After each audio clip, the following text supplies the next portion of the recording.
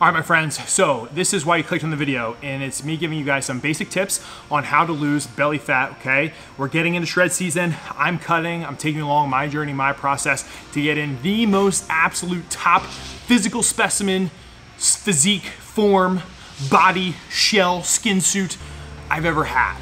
All right, so I wanna share these tips with you guys, and a lot of clients I deal with, this is the things that they struggle with. So, the first thing is the principle of you have to be in a caloric deficit to lose weight and burn fat, okay? It's inevitable, you have to be in a caloric deficit. So the only way to figure out if you're in a caloric deficit or not is to track your weight and also see how many calories you're consuming on average, okay, by tracking your food. So if you don't know how to track your food, get some sort of tracking app, MyFitnessPal, RP Diet app, I think the one's called Chronometer. There's a ton of other ones out there. And basically record what you eat for several days and see where your calories are at, okay? And calories are comprised of protein, carbs, and fats. Those are what equal your calories, and those are called macros. All right, and then we can get into how do we portion those a little bit later on. But basically, you guys, if you're not doing this, okay, you have your target, right? You're trying to hit a bullseye, but you're doing it in pitch black. So you have to be tracking those calories. That is step number one, is figure your calories and then somehow get yourself into a deficit. Now I will say this, the easiest way to get into a deficit, guys, is by nutrition. Okay, not by trying to train harder, although we wanna train, okay, but the problem with that is we're gonna become hungrier if we're continuing trying to push ourselves and train more, right? We're very active, okay? Our appetites can be very high.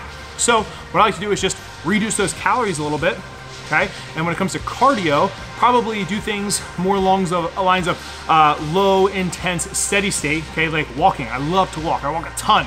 And that helps me keep my appetite suppressed while keeping as much muscle as possible while in the cut, and also keep me in that deficit.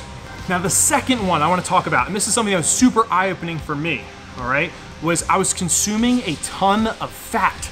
And this is like fat I wasn't thinking about, okay? So it's like, you know, we make our eggs, right? We make our food, we maybe put a little bit of butter, right? Or we think it's a little butter, right? And then we actually measure how much butter, okay, we're using to, you know, get the pan all nice and lubricated, and it ends up being a ton of calories, all right? Same thing what I was doing, man, coffee, right? I was putting in a ton of creamer, right? And I thought, it's okay. It's just like the only one thing I do a day, right? Only a little slack here, cut me a little slack, cut me a little coffee break, right? No, that was like a couple hundred calories, right? So just by reducing the amount of creamer I put in, or just switching to a fat-free creamer, right? I automatically put myself into a deficit. So little things like that, guys, add up, but really pay attention to your fat, because your fat is gonna be what contributes to the most amount of calories, or most calorically dense macro, okay? There's 9 calories per every gram of fat. When it comes to carbs and proteins, there's 4 calories, all right? So if you're having excess fat, right, it's going to really add those calories that could be better spent somewhere else, or just not at all, so that we are in a deficit. The last tip, okay, the last tip, and this is something I was guilty of for a long time, okay, is the weekend warrior, right? So I would kill it all week, right? Stick to my macros, stick to my training sessions. It was just like a freaking robot, like killing it all week long. That was me.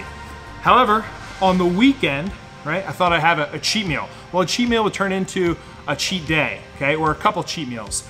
And all that hard work that I put in throughout the week, staying in that deficit, I now just balanced out by a weekend of cheat meal, or maybe I drank a little bit too much. So you have to focus on keeping that routine the entire week throughout the entire prep. And there's gonna be some little tricks that I can talk about in other videos, because the main thing here is to stay compliant. And I've said this a ton, I am way more of a fan of slow and steady progress than anything that's fast and extreme. Fast and extreme, we typically rebound really hard from.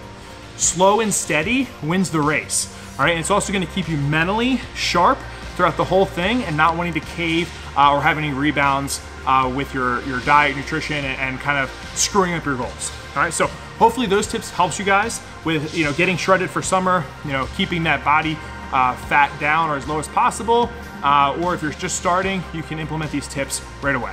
Okay, there you guys have it. We had some training footage, we had some tips on belly fat and staying shredded throughout the summer. Okay, follow me throughout my journey. Make sure you guys are, 1, follow me on Instagram at @zatstrength. 2, join the Facebook group, The Iron Lions, okay, on Facebook. Just put in a request to get in the group, we'll approve you. And then the other one is subscribe to the channel, share these videos with your friends. We want to get to 100K, that's the goal. 100,000 subscribers, baby. Let's do it. The other thing, HD Muscle, okay? They're my supplement sponsor. Love these guys to death and the company. They have tons of great stuff. Check them out. If you like them, cool, order something. Use code ZATSTRENGTH. If not, no big deal. But until then, guys, stay a lean, mean strength machine. Peace.